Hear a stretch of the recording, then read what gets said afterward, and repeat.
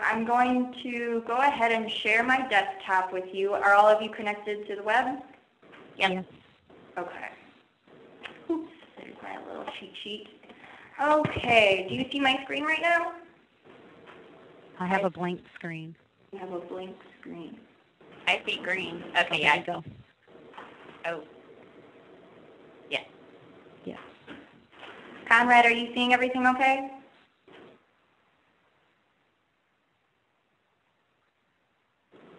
Okay, do you see my mouse moving? Okay. Judy and Luana, do you see my mouse moving as well? Yes. Yes. Okay. All right. So right now, I'll show you a little rundown of what our meeting will be about today. It's entitled Templates, Portfolios, Assignments, and Documents. And real quickly, this session will teach participants how to create templates for documents in their domain. Also covered our best practices for creating effective student or faculty document templates, managing template folders, and making changes to templates already added to LiveText. Users will be able to effectively design and add new assignments, projects, or portfolio templates and organize them for easy access by students and faculty. How's that sound? Good. All right. So what I'm going to go over today, do you see my Documents tab within my account now? Or my Documents page, I should say? Okay. Yep.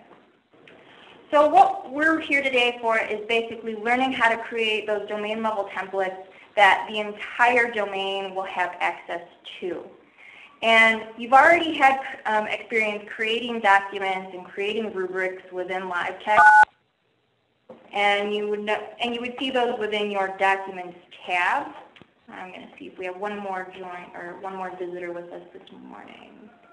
That was me. I'm sorry. I got cut off. Oh, I'm sorry. Okay. Was that Luana? Luana, did you just join us again? Yes, I got disconnected. Oh, I'm sorry. Okay.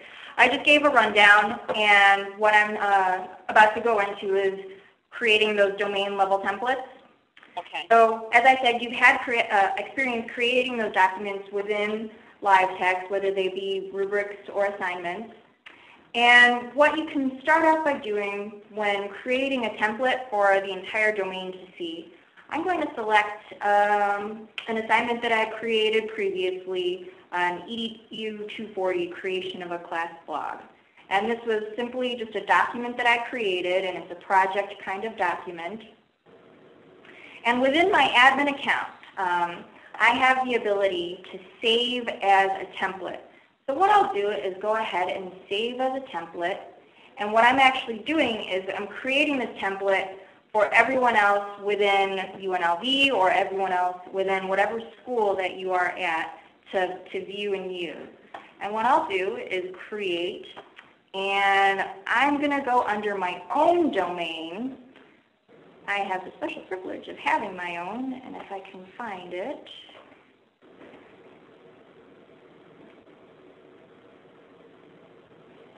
I have my own domain, and I have the option right now. I can actually create a new folder for this assignment, or I can add it to a new folder where this will show up. I'm sorry, I can create a new folder or add it to an old folder that I've already created. I'm going to create a new folder, and it's giving me the option to name it. And for now, I'll just name it EDU 240 so that I can easily view it. Okay. And I'll click OK. And this is creating a new folder, and it says successfully created template. Okay, that's the status, so you don't have to go back and create a new one if you don't see something change down here. That's what you're paying attention to. And so when I go back to Documents, I will now see that the document that I just opened and saved as a template, now it has a copy and it has a little T next to it. That T lets us know that that is a template. And this template is viewable for everyone within my domain. Does that make sense? Yes. Any questions so far?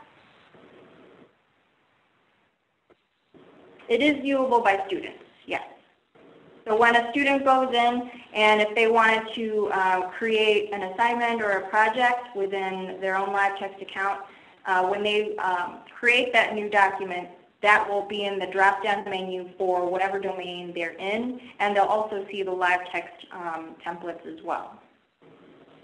We'll get into that a little bit later so you have a better visual of it. Okay. Luana and Judy, does that make sense so far about creating that template? Yes. Okay. So right now I've just created a template, and best practices, you're probably already aware of this, but I have to reiterate it if it's something that you've already heard.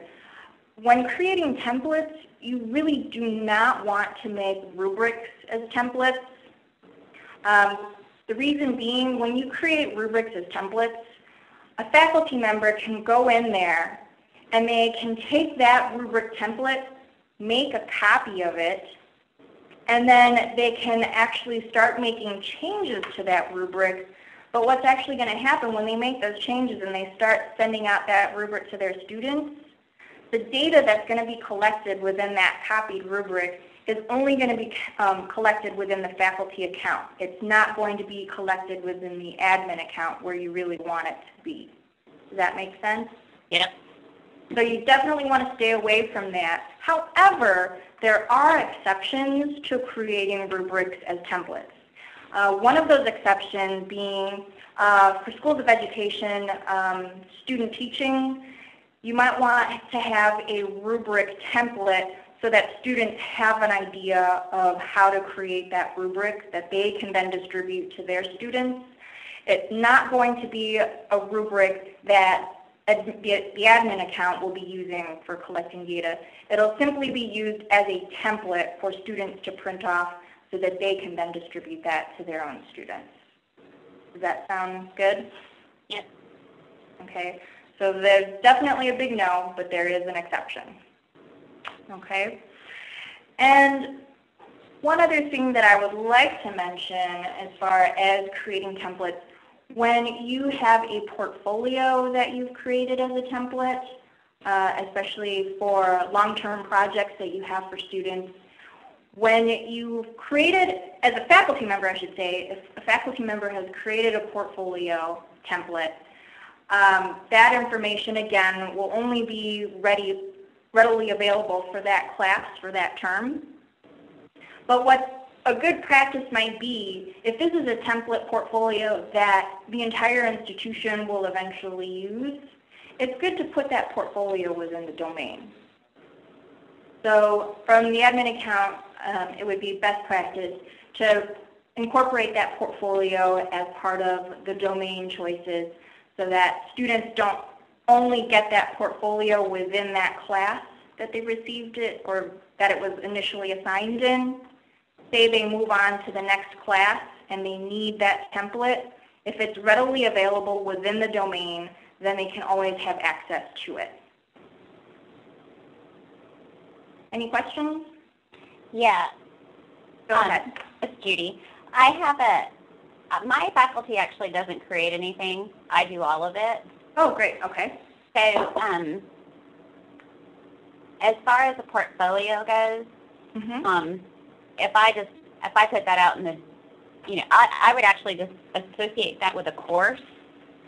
If I was doing it, I guess I'm trying to figure that out loud. Because if there is a course that the portfolio is assigned, it's good to have it as something that not only will that class have access to, but later on, if other students later on down the line need access to that portfolio, they can then access it from the domain level templates. Okay. So if I put it out on the domain, the students can get to it, and it's something that they can put into their documents. And because these portfolios are going to be done over several semesters. Right. So my question is how would you, if I have a class who they're doing another portion of their portfolio, and they've already done a portion in a past course, right? And they need to add to it in this one, is it just more of a cutting and pasting